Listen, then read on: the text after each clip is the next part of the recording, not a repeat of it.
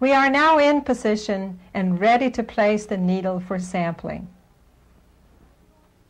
In order to spare our patient, I am going to do a slow, step-by-step demonstration of the biopsy technique using liver purchased at the grocer, packaged in 2 layers of latex gloves. This is an excellent tool for practicing both thin needle aspiration biopsy technique and smearing. Tumors received fresh in surgical pathology can also be used. I have indicated the size and location of our imagined target within the liver with a mark on the surface. In this case, the imagined target is 1 centimeter in diameter and located 1/2 centimeter under the surface.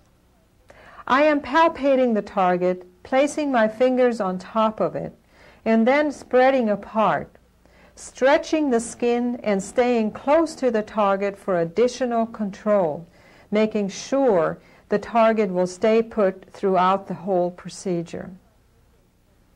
I lean the syringe on my fingers for support. This allows me to position the needle tip just above the surface, ready to penetrate at the pre-planned spot. The needle is advanced into the target and the plunger is retracted to create suction. Then the needle is moved back and forth, taking care to keep the tip inside the boundaries of the lesion. 15 to 20 excursions are done routinely before the suction is released and the needle withdrawn. If blood appears at the hub, you may want to limit the number of excursions to between 5 and 10. The needle should slide in and out without sideways pressure.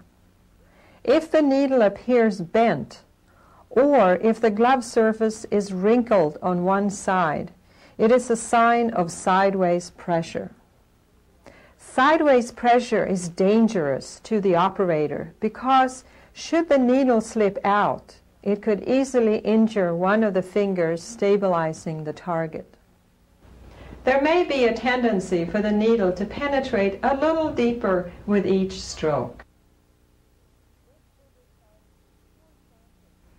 This will result in poor sampling because the needle tip will sample beyond the target instead of in it. Keep the size and the location of the target in mind and concentrate on moving the needle accordingly.